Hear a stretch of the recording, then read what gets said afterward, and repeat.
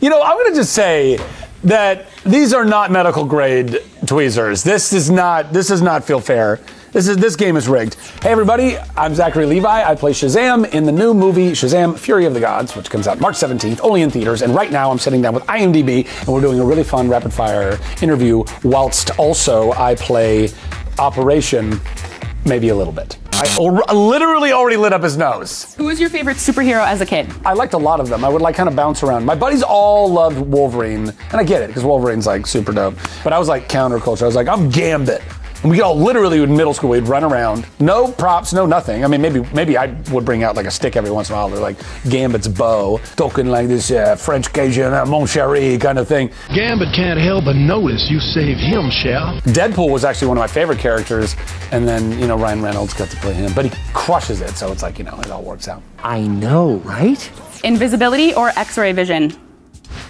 Ugh. I think invisibility.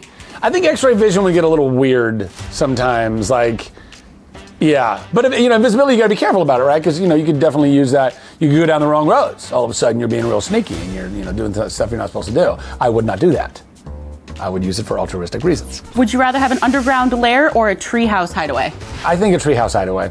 I really do. I'm a big fan of the old, like, OG, Swiss Family Robinson, and, like, the Lost Boys, like, all that stuff. I think that'd be fun. Guess first.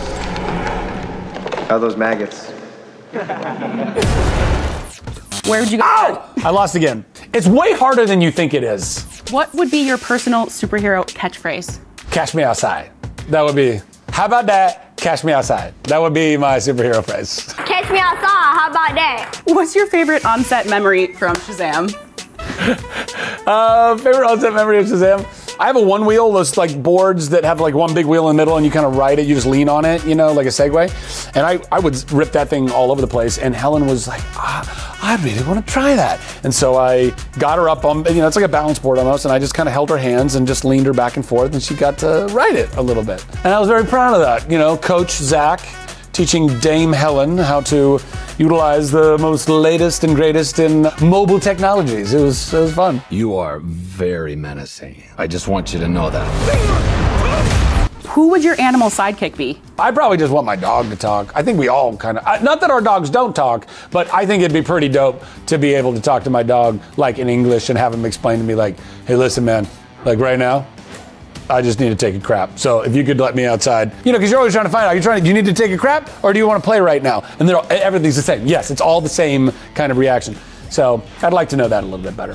Time travel or telekinesis? Time travel comes with a lot of complications because once you start screwing with the, you know, space-time continuum, as we learned from Back to the Future 2, power can end up in the wrong hands and you hit an alternate reality where Biff is in charge. We don't want Biff in charge of anything. Are you in or out? But also, I'd still really like to go travel in time. I love my life.